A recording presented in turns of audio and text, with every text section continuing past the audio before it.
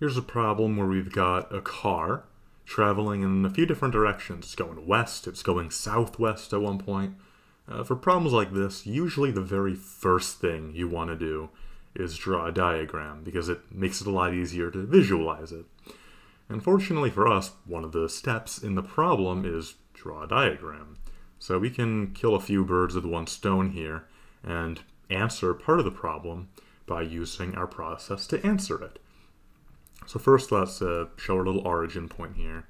So this will be the x-axis and the y-axis. And the first part of the motion is that the car is traveling 225 kilometers west. This is going to be an arrow. I'm going to draw that as a vector arrow pointing to the west. So I'm going to call that its displacement west. And then after that, then it's going to travel 45 degrees southwest for a shorter distance, 98.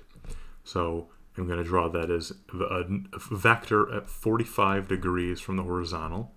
This diagram doesn't have to be perfect, but I'm just estimating here. But that's pretty close to about 45 degrees, I think. And I'll call this displacement d sub SW for southwest. Now the problem is asking us for the car's total displacement from the point of origin. So it wants this resultant vector here, which I drew very sloppily here. Let me try that again, a little better. But the idea is we want to find the distance of this total displacement right here, the resultant vector. And it wants magnitude and direction. So it wants the length of this third arrow drawn here. And it also mentions it wants a direction, which usually means they want an angle theta from the horizontal. So let's start by finding out the magnitude of d sub r. And usually one of the easier ways to do that is to take the x and y, the horizontal and vertical components of the car's motion.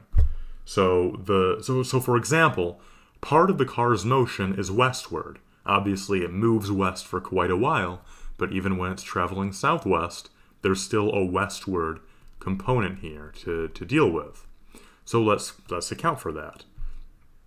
I'll say that for the car's western motion, it is first traveling 225 kilometers. Then it travels some extra distance west while it's going through this 45-degree angle motion. So we'll want to use some trigonometry for this. Specifically, this right here, this direction that I'm outlining, that's the distance we want to account for. And then this is the 45-degree angle. So if we use some trigonometry, then we'd know that the cosine of this 45-degree angle is equal to, and cosine is equal to adjacent over hypotenuse.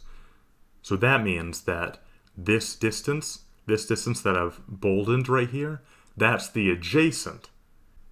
And then of course the hypotenuse is this 98 kilometers. So if we're just solving for the horizontal one here, which I've labeled as x and the vertical one as y, then we could write that as 98 kilometers times the cosine of 45 degrees. And both of these bits here both account for the car's complete westward motion. And if we add them up, then that gives us a total of 294.3 kilometers. Now that does not mean that the car has traveled a total of 294.3 kilometers. This is just specifically the westward component of the car's motion. So now we'll want to do the same thing for south. Now the car is not traveling south at all during this first stretch of the motion where it's only going west, so we only need to worry about this part right here, this little 45-degree angle bit.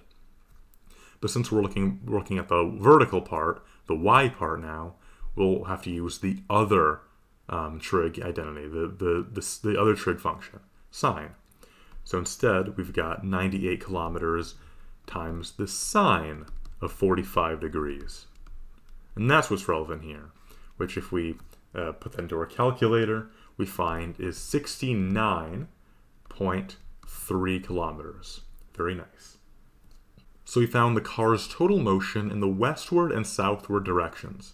And the reason why this is relevant, the reason why this is useful to us, is because now that we have the components of the car's motion in two perpendicular directions, and that means that the resultant, this, again, like the hypotenuse-like thing here, can be treated like a right triangle, which means that we can apply Pythagorean's theorem.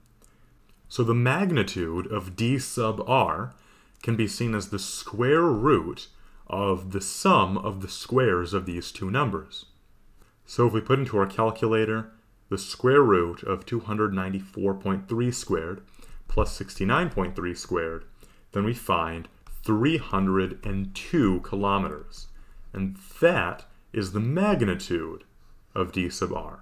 But we still want the direction, so we'll need to find the angle theta too. Once again, we'll have to do this using trigonometry. Now we've used the cosine and the sine functions to find the individual components, but to find the angle, usually we'll want to use the tangent function. Because remember, the tangent of theta is equal to the opposite side over the adjacent side, which in this case, the opposite side is the y component, the southward component of the car's motion, and the adjacent side is the westward component of the car's motion. And we have both of those components, so all we need to do to find theta is solve for theta by taking the inverse tangent of the opposite side over the adjacent. The inverse tangent of the south component over the west component.